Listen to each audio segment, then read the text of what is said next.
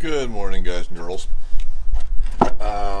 Sunshine's out today and warmed up. I think we're about 50 degrees, so I thought I would uncover the molding bench for casting and see if I can't get it cleared off and maybe get my sand tempered so it's ready to start casting. I've about got the 5th bearing pattern done, and I've got a couple other patterns that I've been working on, new patterns that I want to kind of prototype with and find out how they're going to cast. So fairly nice out, so I thought we'd just do a quick little video. We'll uncover the bench. I'll kind of go through it a little bit with you and show you what I've got for a Foundry setup, or at least the molding part of it, and see if we can get some stuff ready to cast. So anyway, these are I guess the overview is this is undercover, but it's kind of outside, so everything's just stacked on it, been here for the winter. So these are original flasks that I built years and years ago. I've had these for several years. They work fairly well. I've kind of gotten away from them, but I've got a few of them floating around, so they're here.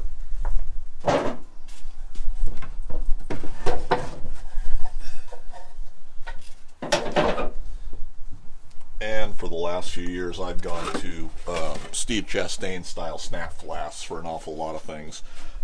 I've got several of them in several different sizes. I'm not sure how well I'm going to use them, or how much of them I'm going to use, and what I'm going to change. I've cast my hardware for these. They're pretty much to his design. He's put out a series of books on Foundry work, so really good reference, all of his books, and I'll see if I can't put a link down below for those. But anyway, these are snap flasks.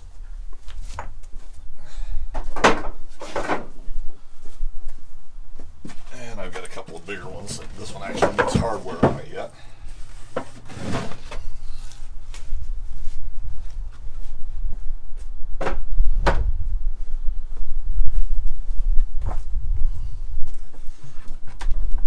And these make a really nice flask. They're a heavy-duty flask for a snap flask. They work well. Like I say, I don't know how much I'm going to use with them and what I'm going to go. I'm going to go to something a little bit lighter. I do quite a few castings anymore on on match plates. So, and I don't have any match plates out here that go with them, but basically the way a match plate works, if you're not familiar with it, is you'll ram up your pattern in the cope and the drag just like you normally would. These are all cast hardware for these, cast machine, and you'd ram up your mold just like you normally would. When you're done, while you set it in position where you want to pour them, you pop the edges and pull your flask right off. So then you don't have to have as many flasks. You can make as many molds as you want, or until you run out of sand, and then you can pour. Most of my flasks are the snap flasks. There's a degassing rail. Another early flask for some Atlas hardware. And these are just bottom boards. And I'll periodically cut bottom boards out of whatever scrap I've got around.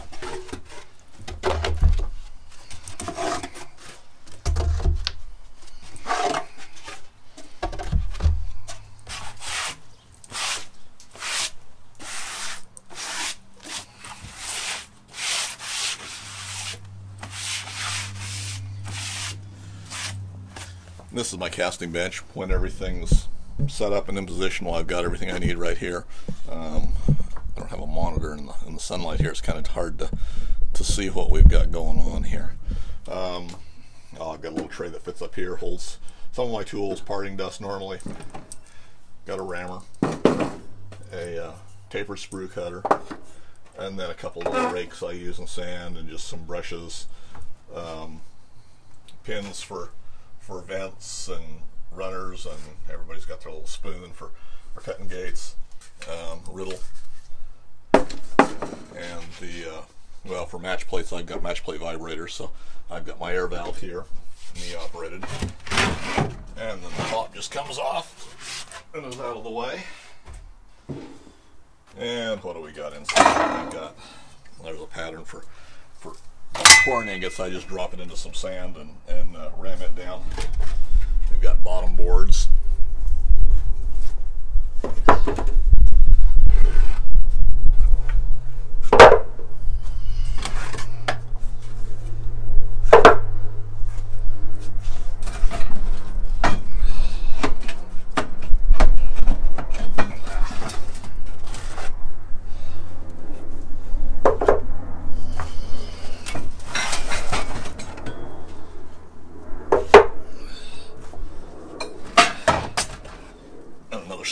flask.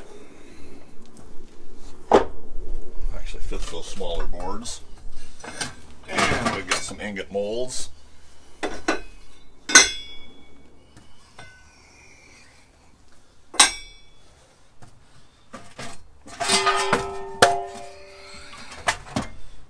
just some sand tools.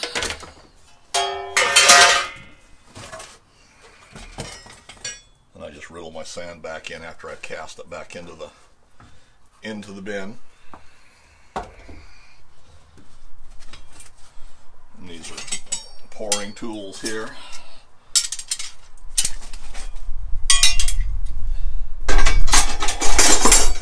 Now I expect to either find dried out sand or frozen sand. It's not real fun to work with either way, especially after it's sat all winter. But look at it and see what we've got.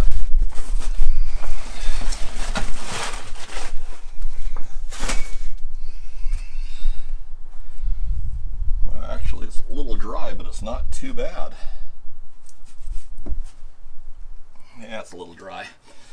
I tempered it right before winter. Yeah, we need to add a little water to it. But anyway, this is my setup. That's right there. I can put a bottom board on and then a flask and round mold them right here. The front of this is a piece of galvanized metal that I cut and fit to go over the front, so I can pull the front off and dump everything right out the front. So I think for today, well, we'll probably drag out the tarp and shovel it out and see if we can't temper it a little bit more. So I'll get that set up and bring you back.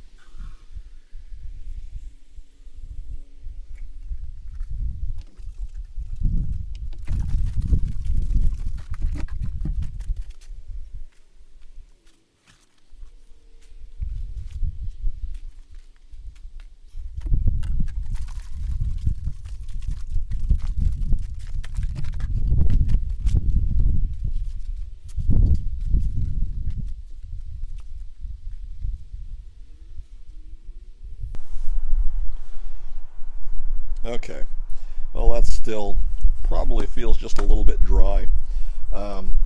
We've mixed a little bit of water in there, and what I'll do is I'm going to riddle it back into the sand bin.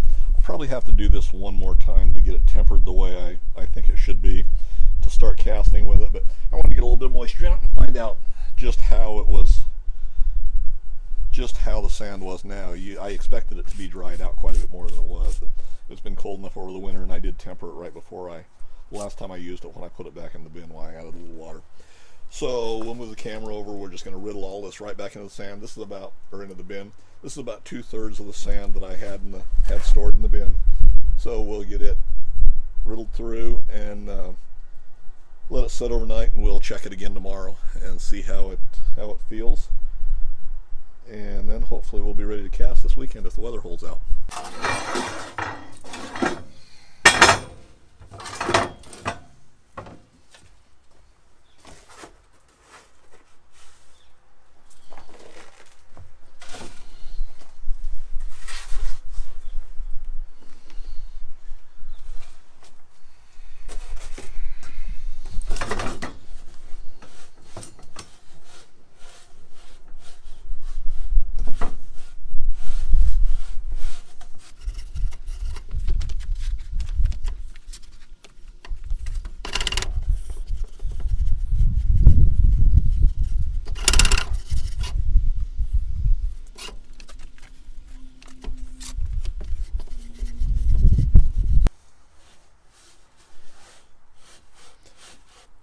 I'm not really so much concerned with the sand being exactly the proper temper yet.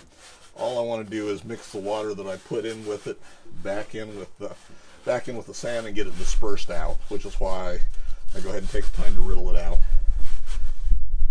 I have built me a sand molar and used it for 2 or 3 years. I ended up burning the motor out on it, and I'm not real happy with the molar design anyway. So I've been building patterns over the last year or so for a new molar. I've got the gearbox pattern just about done and a few other patterns. So those are probably projects that I'll work in this year a little bit if I have time.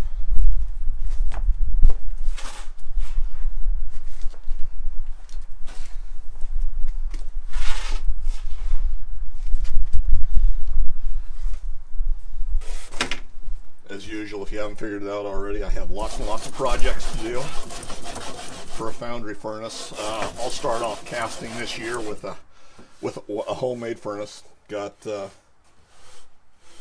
furnace that I've been through probably 3 different furnaces over the years. Built them, used them, burned them out, and built another one. The one I'll start off this year with is a little propane-fired furnace that I built 3 or 4 or 5 years ago. It's getting a little bit tired, but it still does a good job. I'll eventually relegate it just to taking scrap aluminum, melting it down into ingots. I have a McElvey furnace that was in I'm assuming a high school Foundry shop class. Supposedly it came out of a school somewhere, and I did some trading for it about 2 years ago. I played with it a little bit. It I believe was probably set up for natural gas to start with.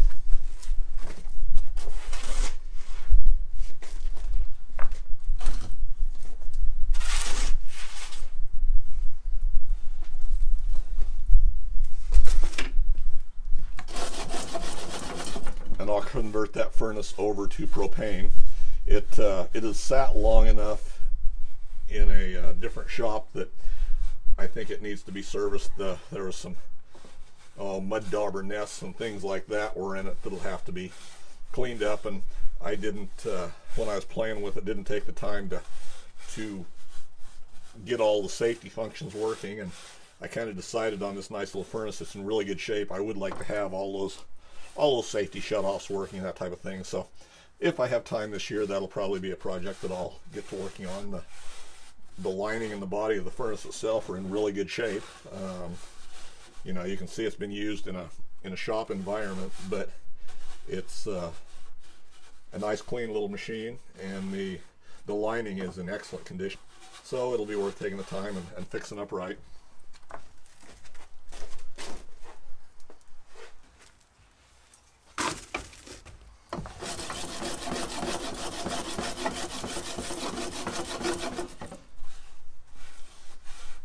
I've got several Foundry projects that I need to make some castings out of this year. I've got the pattern all drawn, or the design all drawn up for a new larger steady rest for on the Sheldon lathe.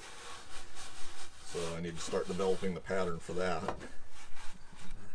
But that's a relatively easy little project.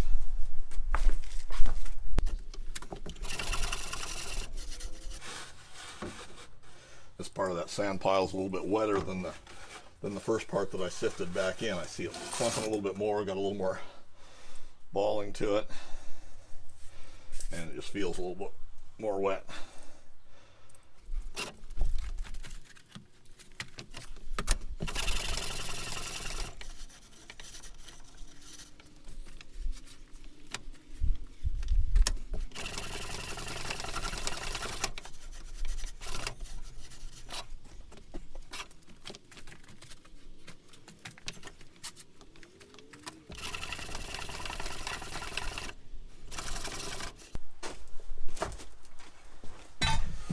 Okay, that'll be the rest of the sand right there.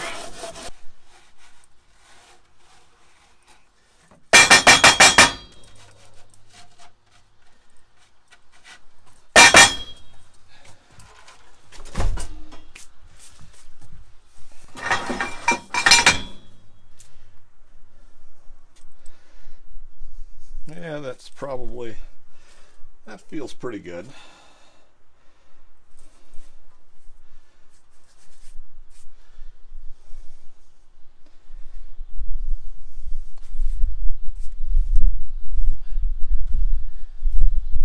And what I'll do is I'll go ahead and cover this up, leave it set until at least tomorrow or Wednesday. And then we'll do the same thing again. It took me right at 20 minutes to sift all that sand through. And of course I would have been, with a molar I would have been done in a quarter of the time probably. But that's alright.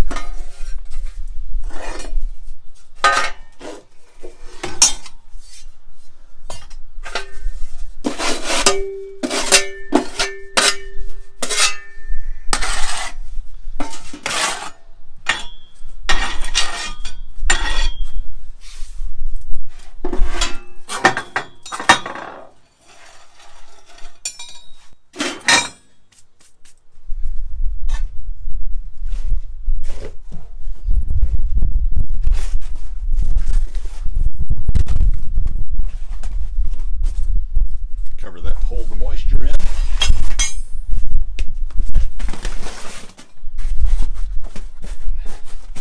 And we can go ahead and tuck everything back underneath it like it was.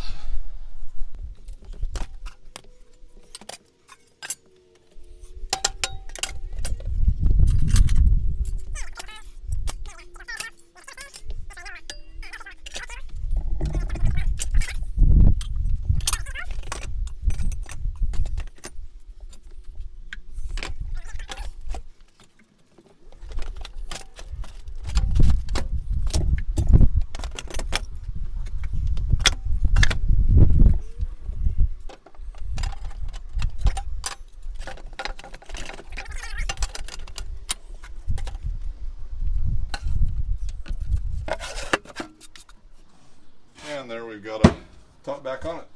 So I'll just finish putting the rest of this stuff away. And tomorrow we'll come out and start in again.